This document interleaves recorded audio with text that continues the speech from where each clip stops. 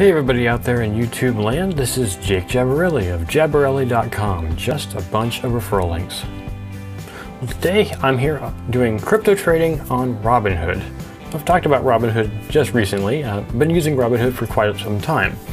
But this is not talking about investing explicitly with stocks and dividends. This time I'm talking about crypto. So crypto trading on Robinhood is a little weird compared to maybe if you've ever traded anywhere else. One, you can only trade on Robinhood. You can't bring Bitcoin from somewhere else and put it on Robinhood and then trade with Ethereum and sell and move it somewhere else off of Robinhood. They hold your wallet. You can't get into it. It's all just here on the platform.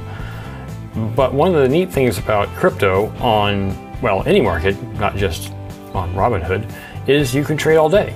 Well, when you're doing trading with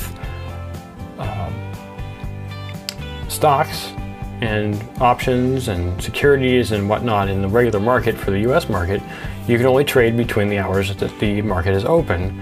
And of course that means if there's a holiday and it's closed, you can't trade then anyway. So you definitely can't trade on the weekend, and you can only trade during the day, and that's Eastern time, since that's where Wall Street is in New York City.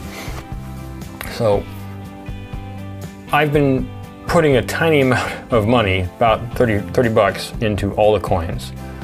Now I have a plan for doing this, and that's something I want to talk about when it comes to crypto trading. I am rather risk averse, that is, reluctant to take risks with crypto because I've been burned so many times. I've lost several $1,000s. I've made several thousand, but I've lost several thousand. So I'm a lot more hesitant to put a lot of money into crypto unless I know what I'm doing.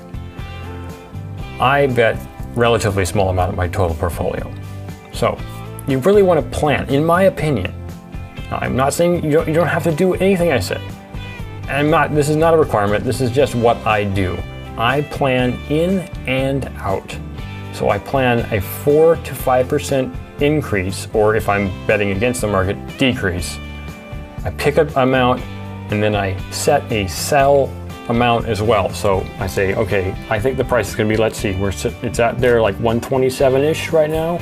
Let's say I bought, $5 at 127, and then it goes up 5%. No, I don't know when it's going to go up 5%, but I'm betting at some point it is. You can see the market here over the last day. It's gone up and down. It definitely has not gone up 5%, but at some point it's going to go up or down that percentage. So I leave it in 5%, then I sell, and I take the profit and I move it over to the dividend space or the stock market. So I know obviously I can't do it until the stock market opens again. Right now it's the weekend and I can't do that. But I try to take that percentage, my mark amount, and move it out, and then continue to reinvest with the original amount of money. So I actually made a profit, if in fact I do make a profit. Now I will say that since the volatility of cryptocurrency can be pretty high, the likelihood of getting it is probably sooner than later. Like, do I know? They've been saying that Tesla stock is going to go 420, or maybe it already has.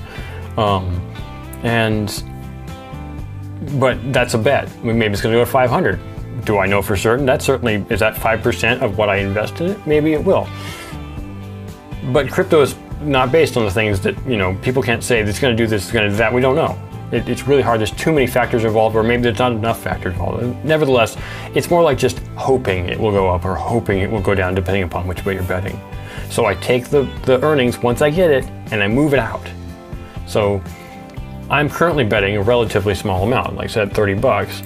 And at least in two cases, two different coins here, ETC and in BCH, Bitcoin Cash and Ethereum, I made a tiny amount of profit on each, and I left that in there.